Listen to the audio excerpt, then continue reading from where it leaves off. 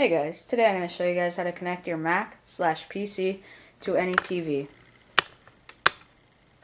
Just using a couple of different tools. Let's go ahead and get started.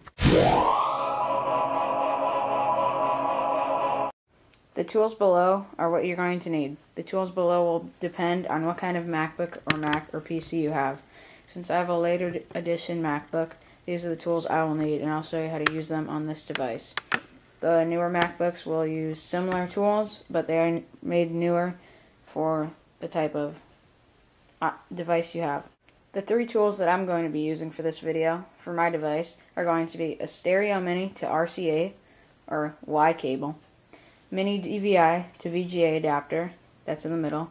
The one I mentioned before is on the left, right here. I'll go ahead and give you a little zoom in. Okay. Then we have the mini DVI to VGA adapter. And off to the right here, you are going to need a VGA display cable. Now these will depend, like I said, and you can check out other videos to see what you need for your type of device.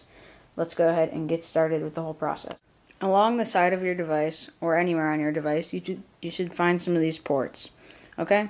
Now you're going to take your mini DVI to VGA adapter, right here. This one, and it should have kind of like a display like that. You're going to go ahead and plug that in to the port that I show you right here. Right there, that one.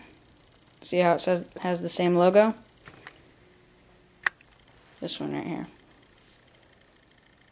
Go ahead and plug that in. Should fit perfectly.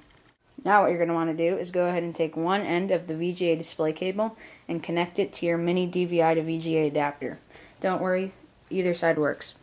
So what you're going to do is go ahead and take it. Sorry about that. I'm going to go ahead and make sure that they match up, kind of like the fat ends, you know. Go ahead and plug it in. And there is no need for tightening really, but you might just want it if it's kind of hanging, just to keep it in place. Make sure it's tight in there. Moving on to the next step. Now for this step, you're going to want to go ahead and take your VGA display cable and go ahead and find the VGA or like what looks like this on the back of your TV. It should look something like that. Okay? And I found it right there. It's on my TV. Gonna go ahead and make sure everything looks good. Go ahead and stick it in.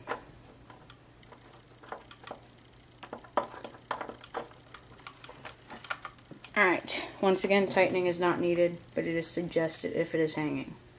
Now what you're going to do is go over to your Mac/PC and go ahead and find a setting called Displays. Go ahead and click on that. You should get something like this. It should show your original display and the one that you've hooked up.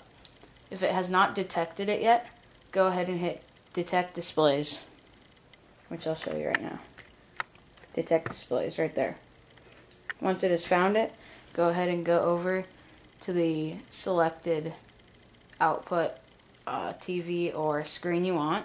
Go ahead and select the resolutions, and you can gather windows, show displays, and menu bar, which I like to do. And it shows it up at the top here, and you can go by arrangement and color.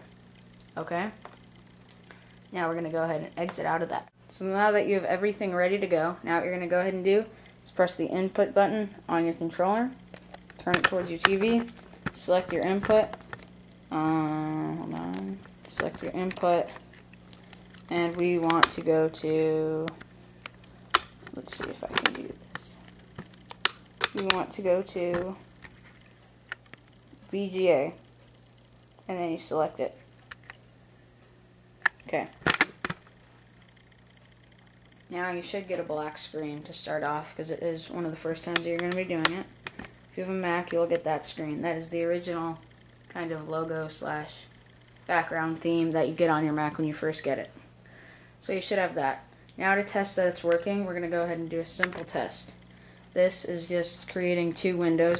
This is your main window, that's your second. So what I'm going to do is I'm going to go ahead and open up an application, and I'm going to go ahead and drag it over to the other screen, and that way we can tell.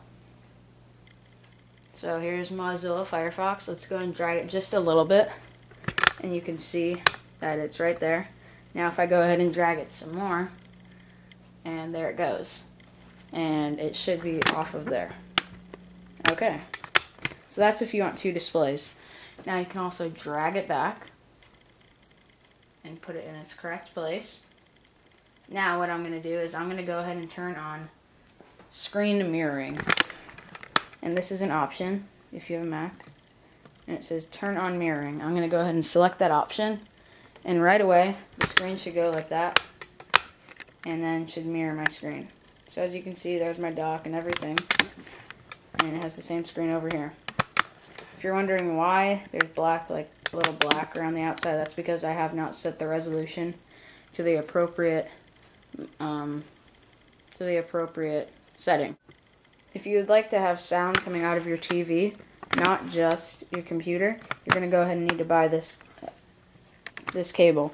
It is the Stereo Mini to RCA or Y cable. Okay? And that allows you to connect a 3.5 millimeter cord into your Mac, and then you can connect the red and white into the back of your TV, where you see the red and white displayed.